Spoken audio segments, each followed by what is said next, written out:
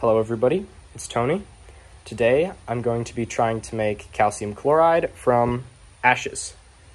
So, ashes are not calcium chloride. They're composed mainly of calcium carbonate, which is what you find in limestone and seashells.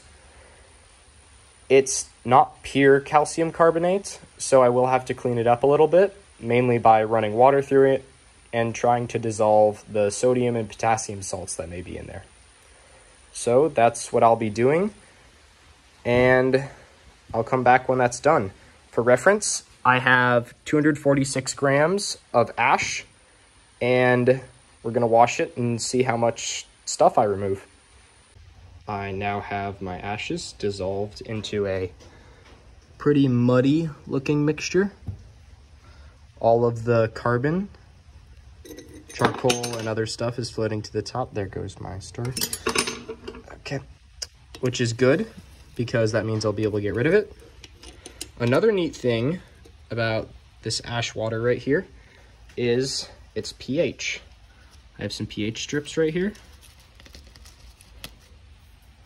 If I get a pH strip and some of this liquid,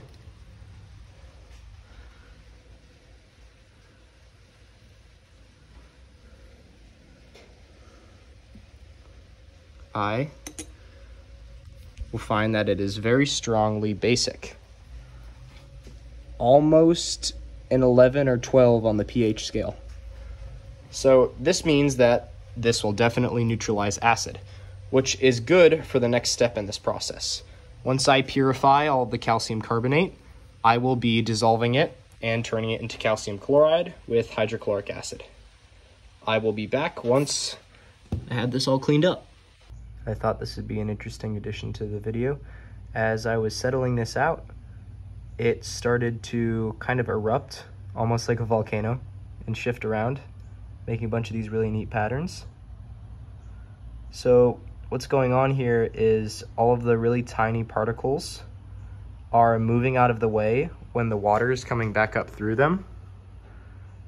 So it looks like it's erupting, where it's really just the water pushing all of the little particles away. It's very fun to watch. Here is my calcium carbonate after I've washed and dried it. I weighed it, and I have around 150 grams, starting from 246 in just the ash and random sticks and stuff. I have dissolved away bits and got out sticks and things, and now I have around 150 grams of mostly calcium carbonate. There's definitely some gunk in there still. Now, for getting the calcium chloride, I need to neutralize all of the calcium carbonate in here and turn it into calcium chloride with muriatic acid, also known as hydrochloric acid. So muriatic acid is definitely corrosive, fumes are not fun to breathe, and you don't want to get this on your skin. So I will be putting on gloves and dissolving this. Here is some that I already dissolved. It looks really black and murky. That's just because of some random particles and charcoal bits in there. The fluid itself is clear, but it has stuff in it. So I will be dissolving the rest of this. And when I'm done, I'll boil it down, get all of my calcium chloride, and then I can try and run a yield with these numbers. It is definitely going to be skewed because, one, these numbers aren't perfect and there's still gunk in here, as you can see. But we can still try and get a general idea. It might be effective, maybe not. I don't know. We're going to do it anyway. So I will now be dissolving some of this and getting some gloves on. I now have some gloves on and a fan going. There shouldn't be any bad fumes made, but you definitely want a lot of ventilation, especially when you're dealing with hydrochloric acid. There'll also be a lot of carbon dioxide made, so gotta be careful with that also. To begin, the solution is already just here, but I'm gonna put some more water in it so that the calcium chloride will have something to dissolve in. That should be good. And now I'm gonna add a little bit of muriatic acid. I'm just gonna be going bit by bit, and I'm gonna keep on adding calcium carbonate until it no longer fizzes. I will also be testing the pH with pH strips along the way. So I will get to doing that. This is my solution after I've put a little bit in. It is bubbling pretty good, which means it's working. I'll put a little bit more in. And it's definitely bubbling. Neutralizing the calcium. Neutralizing calcium carbonate and making carbon dioxide and calcium chloride. So it's doing it.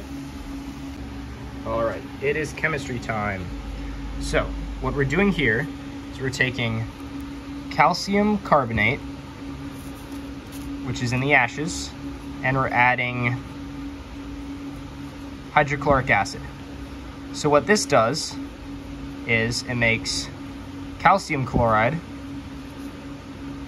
and CO2. This is not a balanced equation, this is just how it generally works. So it's a lot like a baking soda and vinegar volcano, but just with some stronger stuff. So this is pretty much it. It's a very simple reaction, and we get what we want, our calcium chloride. CO2 dissolves into the air, and oh, I forgot. You also get water. So this is pretty much the equation. And very short chemistry part, but that's how chemistry works.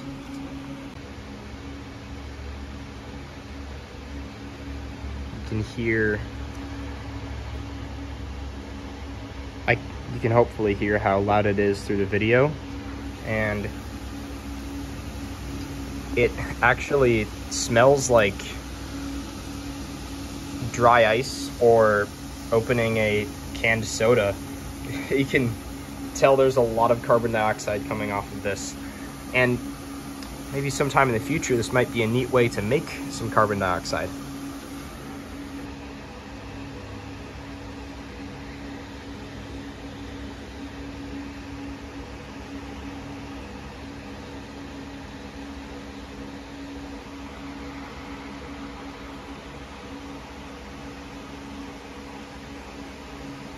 I ended up taking this outside because just the fan was not nearly enough to ventilate it well. It is turning black from all the stuff I've put in it, and it's still dissolving. Still have a good bit left to go, but we're getting closer. Here is my solution after I have finished neutralizing all of the ashes. There is a lot of stuff in the bottom, but it's also settled out fairly clear. So now all I need to do is filter it. And here's the pH. Got a pH strip. It's perfect. Not basic and not acidic. So that means there shouldn't be anything in here dissolved except salts, which is nice. I will come back once it's all filtered. I have now filtered my solution, and it is pretty clear for the most part. It's still a bit yellow, but it looks pretty good. I'm going to be putting it on my hot plate in a bit to drive all the water off and see how much salt I have so I can weigh it out and calculate the yield. But something else neat about this, it has been sitting here for a few days. I haven't had time to really take care of it. It was covered during that time with some paper, but over that time, it made crystals. It's hard to tell on the video, but there is some crystals on the bottom. there's some of my calcium chloride, which is really nice. I will be back once it's all done drying out, and I'll weigh it and we'll have the yield. I was coming back to check on it. After a while, I had to leave it for a bit, and I baked it pretty hot, so I put some water back in, and it turned out I had broken my beaker. This is now in here now, and I lost some of the liquid. Now I'm gonna have to clean this up, and another good beaker gone. That'll teach me to leave it on heat too long. After getting it back in and redissolving it, I'm boiling it down again. Let's not leave it on the heat for too long again, but it's working. We're getting it boiled down. It really does not want to crystallize, so we'll see how that goes.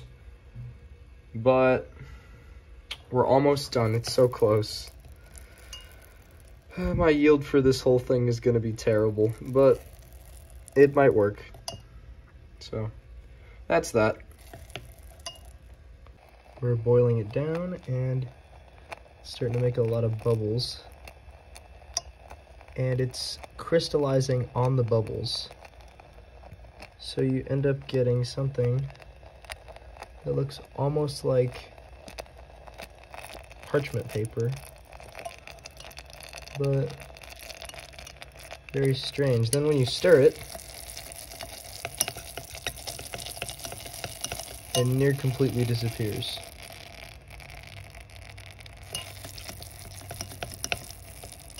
Then it comes back. So that's cool. We're getting very close.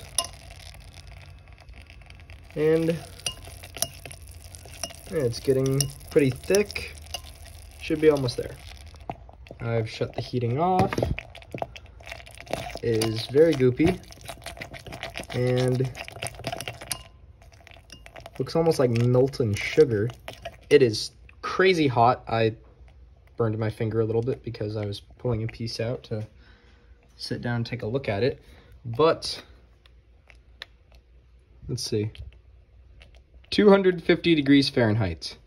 For you Celsius guys, that's around 126. So,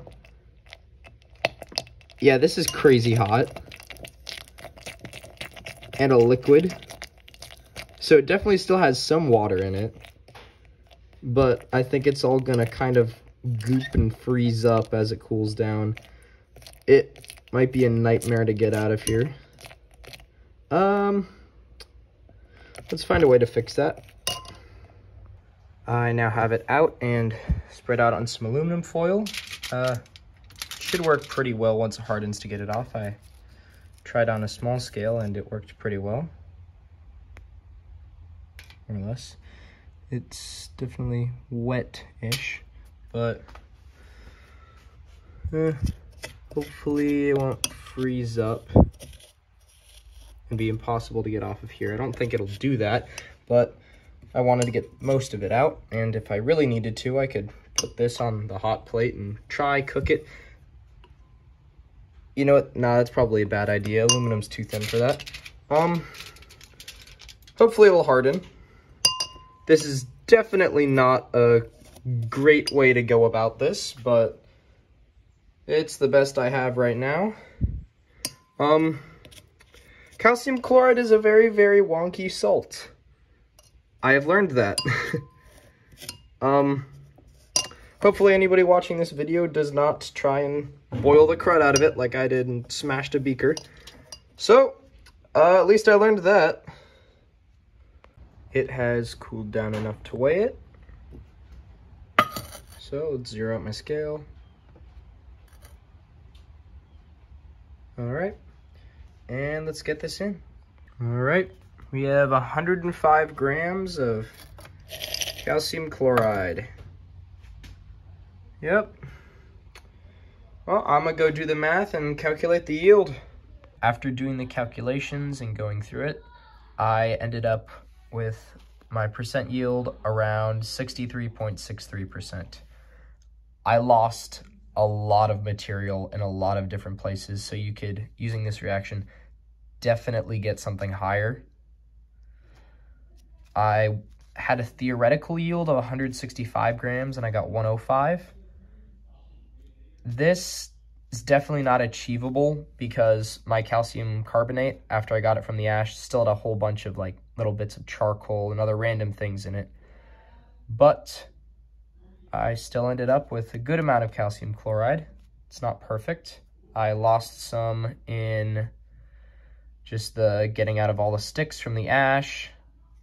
I lost some in acidifying the calcium carbonate and turning into calcium chloride because I didn't fully react every single bit of calcium chloride. I left a little bit in there because I did not want to deal with boiling hydrochloric acid away. So I lost probably, not too much, maybe 10 grams. But I still ended up with around 105 grams of calcium chloride. It's not a great amount, but it's enough for pretty much whatever I'm going to use it for a very long time, considering I don't really have that many uses that require a lot of calcium chloride. But yeah, that's my yield, around 63%. You could probably boost it up to 80 if you're really careful with everything and did a better job of straining out ash. So let's go look at our product one more time. So here it is, our product. It's not a massive amount, but it should be good enough for whatever I'm going to use it for a long time. And I think my goals have been accomplished. I've made calcium chloride. There might be some potassium and sodium contamination in it, but other than that, it should be calcium chloride out of ashes. And this could be a viable method of making calcium chloride if you have a large amount of ashes and a lot of hydrochloric acid. So I hope you enjoyed the video, and if you did like it and think it's worth it, consider subscribing. And if you have any questions, leave a comment. I'd be happy to answer them to the best of my ability. Yeah, that should be it. Stay safe, and happy sciencing.